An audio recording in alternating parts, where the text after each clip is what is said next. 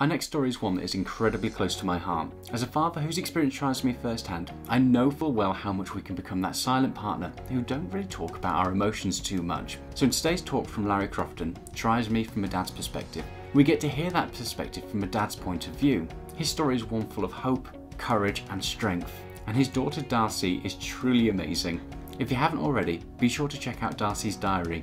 We'll have the links down below so that you can find more stories by Larry and Darcie and join them on their incredible journey. Now, it's my great pleasure to introduce Larry Crofton and his story.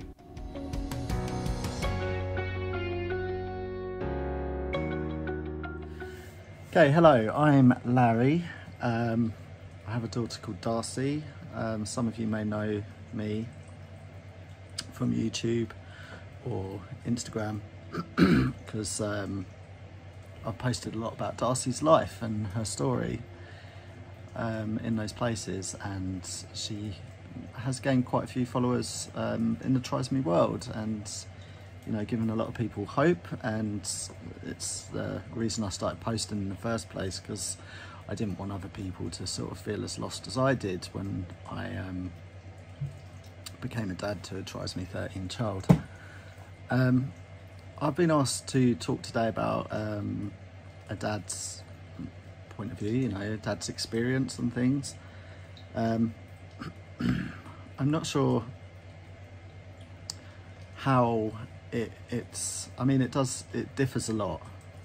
I don't think the whole experience of the emotional side of things changes too much between the mum and the dad. It's a very emotional experience having a child with trisomy 13, but I think the support and the networks that are out there are quite different.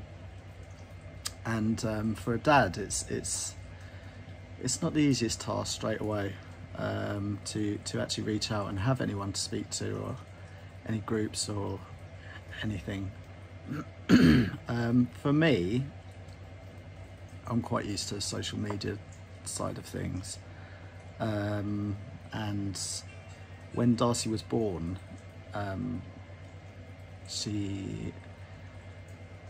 we didn't know something was wrong. We knew something was wrong, but we didn't know that she had trisomy 13. And she was born, and she was in a special care baby unit, and the NICU, neonatal intensive care unit, I think that's the right name for it. And she was in them for 2 weeks, and during that time we were waiting for the diagnosis, genetic testing for what she had, and it was a tough time because she was delivered, and before that I had no idea of trisomy 13, trisomy 18.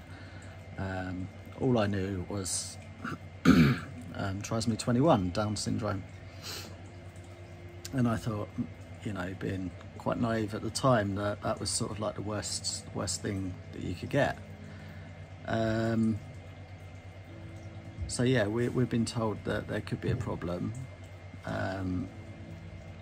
Was offered testing, and you know, saying that we could have an abortion at, I think it was about 34 weeks in the end, and we declined the testing then because of the risks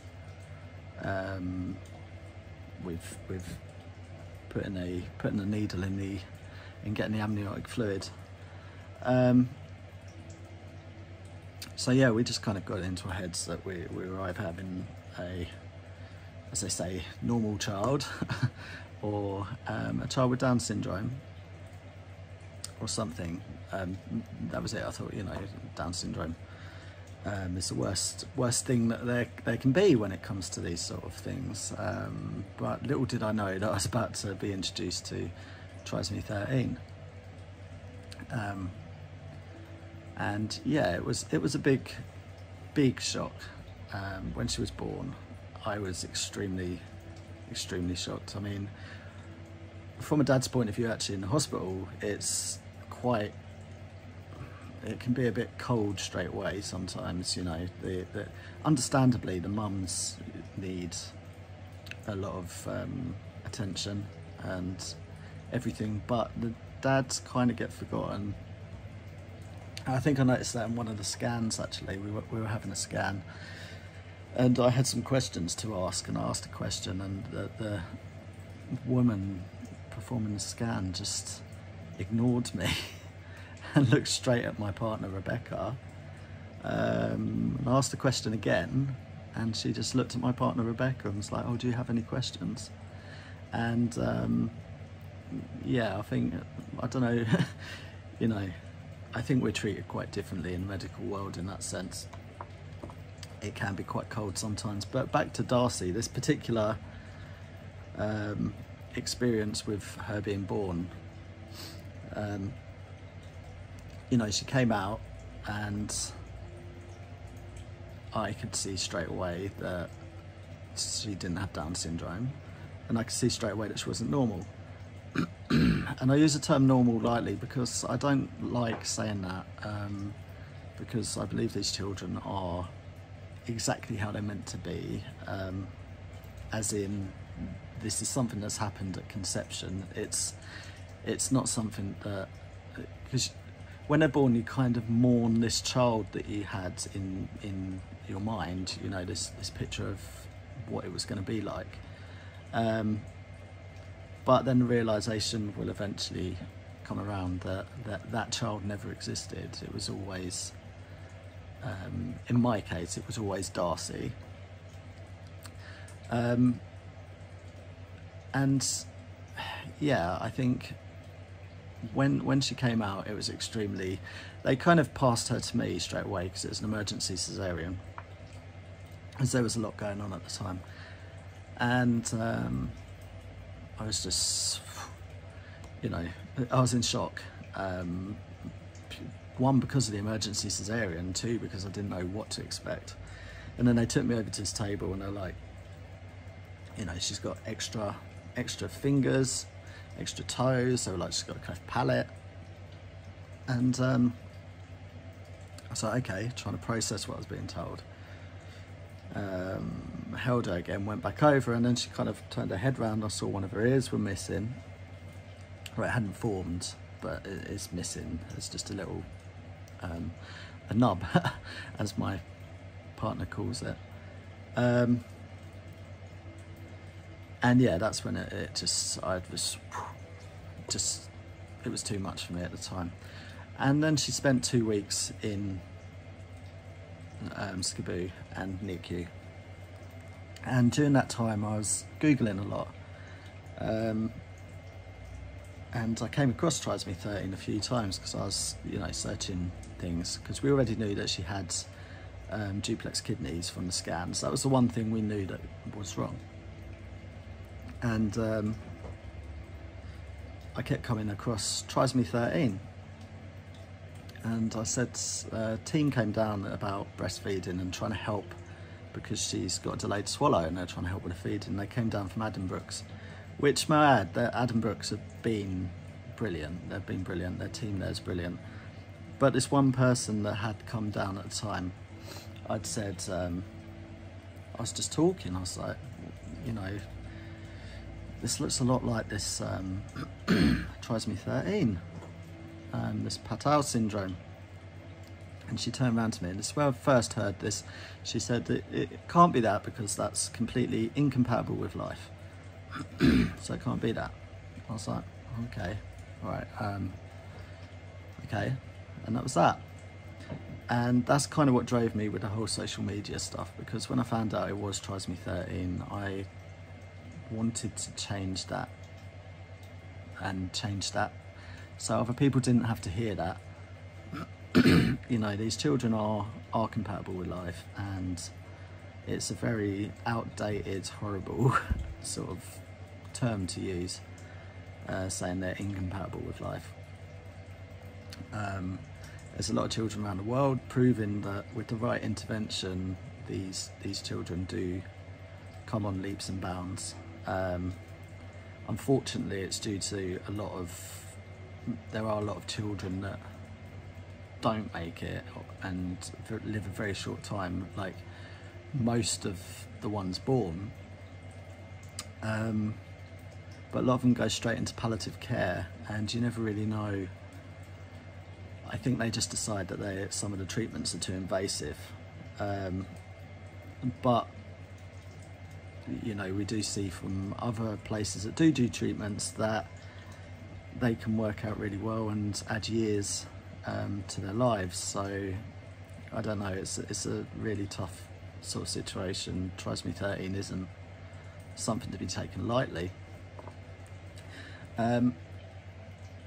So we had all these things going around in our heads, you know. We were told that, well, basically when we got the diagnosis, we were discharged, and like the next day, and she was kind of basically just sent home to die on the diagnosis alone. There was no,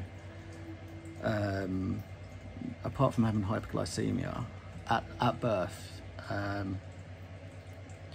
was nothing wrong. She had a delayed swallow, and we weren't really we had to do the emergency sort of CPR sort of training and stuff to leave the hospital, but we weren't really showing anything else like NG tube changing and stuff. That's something I had to learn myself eventually, because we left the hospital. They put a tube in that was for 3 months for the NG, and we were told that all her follow-up appointments were cancelled. We didn't have to get her immunised. We didn't have to worry about that. Her red book that you normally get with babies wasn't filled in, and we were put onto Keach Hospice, who they're really good. They're really good. And it wasn't until, you know, about 3 months, when she was a few months old, she got sepsis, and they were trying to just give her morphine and say, they were telling us that, you know, she wouldn't make it through the night. Until we sort of put up a fight.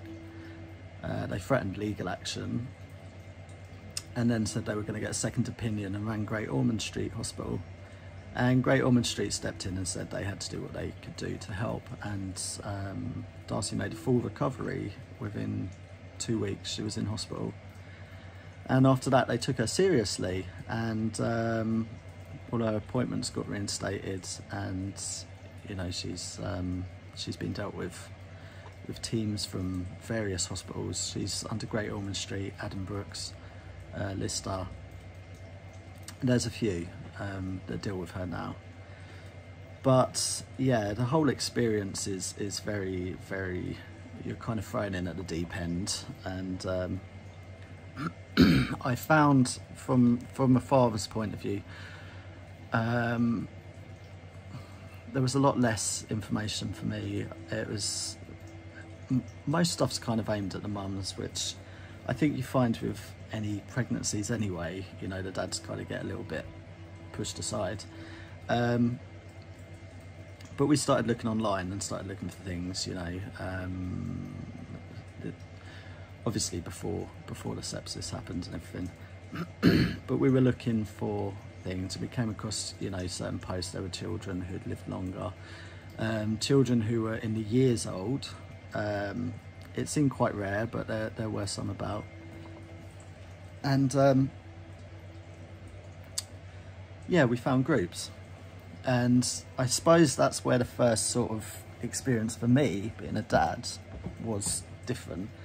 I decided that the groups were very female based. There wasn't a lot of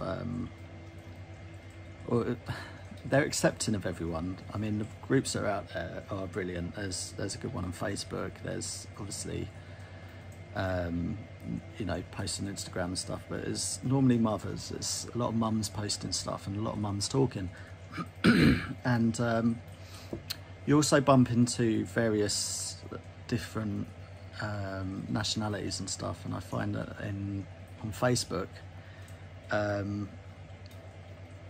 there's a lot of talk about religious beliefs and stuff, and it can be, you know, conflicting, some of the conversations and that, and it was hard to try and find, you know, the right information at the time when it was needed.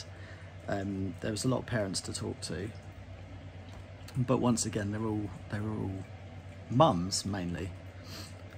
So I started my own thing. I just started posting. I was like, I'm gonna change Instagram. I'm gonna change what I can to try and show a different outcome to the doom and gloom, because at the time there was a lot of negative stuff. I find that, I think the Facebook side of things and that, I think that the parents there that have done things have been doing it for years and hadn't quite catched on to the Instagram side of things and that, and I think that's where I started sort of talking to other mums. I had a lot of people reaching out and talking to me and wanted to know about Darcie, and I got talking to a lot of mums, and from that I've spoken to a few dads since, and I do find that the dad side of things, we're quite similar. There's a lot of them tend to be a lot quieter, a lot more in the background, but still sort of experiencing and feeling all these traumas of everyday Trisomy life. It'd be great to see more stuff out there for dads. It'd be great to see, I don't know, just more places more accessible for dads, where, you know, I don't know, it's you don't really come across anything or find anything that's sort of here, welcome. It's welcome Trisomy world, but I think we have a slightly different experience to the mothers and that go out and look for information out there. And Darcie in particular, you know, I've made some pretty good friends. There's my friend Deanna in America. She's mother to Grace, who was one of the first parents I really, you know, got close to and started talking to a lot. And we both kind of set out on this mission to, you know, share anything we've learned and share good pictures of our children and how, you know, our experiences differ, because Grace is slightly different to Darcie. She's got the tracheotomy and has seizures at times, and is on different sort of meds and stuff. I mean, both Darcie and Grace were diagnosed full Trisomy 13, but they both have different set of issues. Darcie seems to be more based around urology. UTIs and stuff seem to be her main problem, which seem to affect a lot of our children as well. And it looks like it might be a neurological issue, like with a delayed swallow. There might be an involuntary movement missing out of the actually passing urine, and they don't fully empty and seem to get UTIs quite often. I think it would be an understatement to say Darcie's had about 20 in a lifetime. I think she's probably far exceeded that, and they can be very uncomfortable. And obviously for Grace, her experiences, Deanna's experiences with things are different again, and so we you know, we try and talk and share the information. But I also got talking to her partner Chris, and he's probably one of the first dads I've really sort of bonded with and spoke to, and from talking I do kind of feel like, you know, the dads are a bit forgotten, and I don't know, it is tough. It's a tough world. I mean, there'll be a lot of parents coming into the Trisomy 13 world, and I think a great thing from day one in the medical world would be sort of approaching situations not just as mum and baby or family, but having a dad you know, conversation or sort of groups or anything like that can be of help.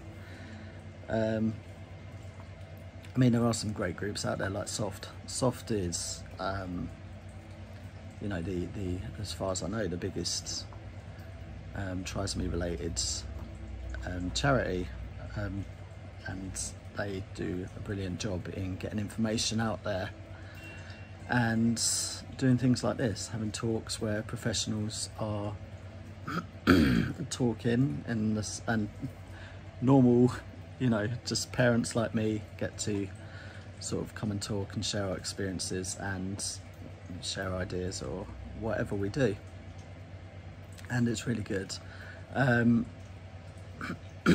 I think, you know, part of the dad problem is this whole laddie type attitude at times, you know, I'm a man on this, or some people approach it like that. Actually, I've seen charities sort of approach it like that and say, they try and act too laddie, like, oh, let's get the dads together, let's do this, or, you know, I've seen a few things, and I think they need more of an approach where, you know, these people are hurting, they are experiencing it hard, they are having a tough time, and just talking and sharing experiences is a great thing. I mean, any dads, mums, parents out there, Trisomy 13, Trisomy 18, I mean, I'd always say anyone can message me and come and say hello, and, you know, any experiences that I can share, if it helps someone, then that's great. You know, Darcie's quite unique. I've often had a few parents messaging who are having a very tough time,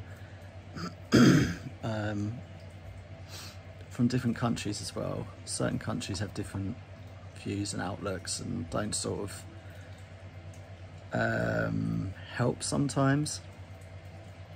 Or I might have had some parents sort of, you know, just had a baby, they're in a bad way, losing their child, and, you know, they'll message thinking sometimes that I've got some sort of answer or secret, and that can be difficult.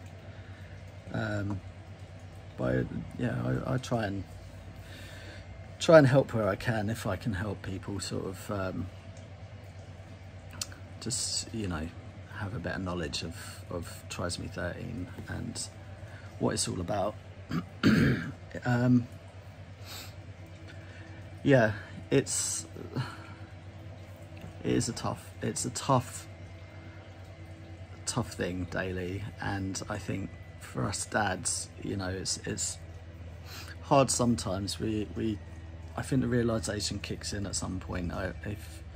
If you have a Trisomy 13 child that lives longer, you kind of come to the realization eventually that your normal isn't normal. It's far from normal, and that, you know, you're actually I find that most guys are kind of holding it together for their family or for their partners, and being the one that's you know, there sort of keeping everything together and trying to shoulder everything. But I think there comes a time when you realise that no, actually you need to talk about this stuff, and you need to sort of think about yourself as well. Not in a, you know, selfish, horrible way. I mean, in a saving your sanity type way, because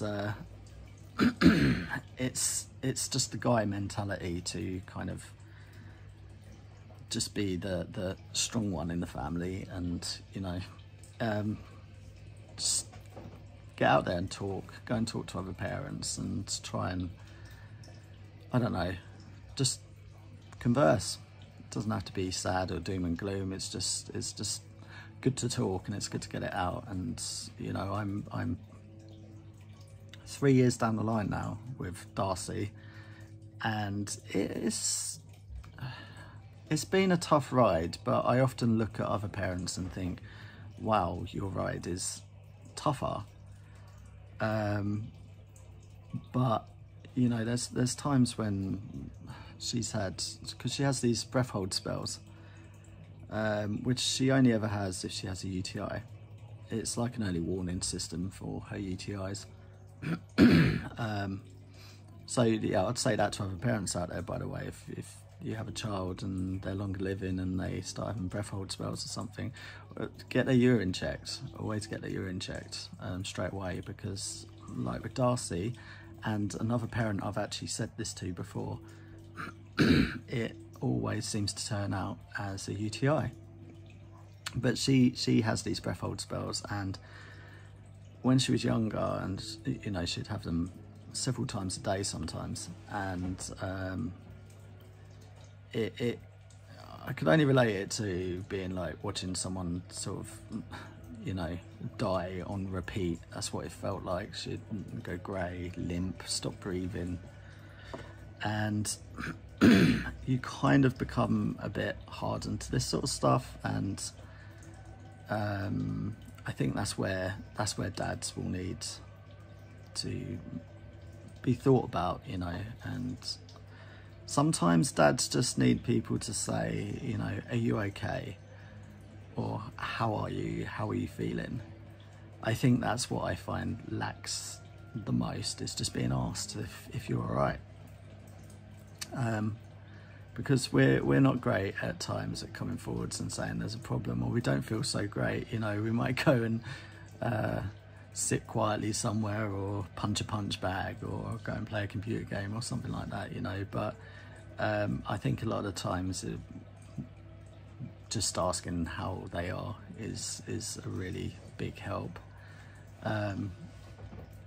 Because yeah, us guys aren't great at this sort of stuff sometimes. I think that's all I can really say about a guy, you know, a father's experience is just, I think we do get forgotten about quite a lot. I've had a lot of experience with medical professionals, and I find generally they're really good. My experience early on with Trisomy 13 and the paediatrician and that there when she was born wasn't great, because they'd written her off and weren't really interested in trying too hard, I don't think. But all the teams she's been under since, they've been brilliant, and they have been helpful. And Adam Brooks especially, you know, if I don't know if anyone be put under any professionals there, but they have great teams, and they have, you know, in these teams often there's like a psychologist or someone, and Adam Brooks has a psychologist in the team that deals with Darcie, and she's brilliant. She's always asking how we are, how everything is. I do find sometimes, you know, these, again, it's often a little bit more aimed at mum, which, yeah, that, you know, I know there's medical professionals here today doing other talks and stuff, and I'm just hope that by talking about these sort of things, maybe, you know, maybe if I can change one thing, and, you know, they go away and talk to one of their teams or one of their partners or something and say, you know what, just be a bit mindful of the dads. You know, I feel like maybe I've helped someone out there, maybe with, you know, made it a bit easier for someone else. But yeah, I'll leave this here. That's just my view on things and how, as a dad, I've experienced stuff. You know, I share a lot of information that I can, and I share Darcie's story, mainly in the YouTube videos, which I post on a channel called Darcie's Diary. So if anyone wants any information, extra information, just, you know, feel free to go and check them out and look. And Soft as well is another hub of information, and there's Facebook groups out there. But dads, don't be afraid to kind of go and say hi and, you know, just get in there. There's a lot of women talking and stuff, but, you know, they're all right. They're okay, and they understand us, and we're all going through the same thing. And we all need each other to talk to and share information, because the Trisomy 13 is still lacking a lot of studies and, you know, stuff, and we all help each other. And anything you can do yourself to help share information, do it. Help someone else out there. And thank you. I hope you all have a brilliant day, and enjoy the rest of the conference. And thank you for listening to me waffle on for a while. But yeah, thank you.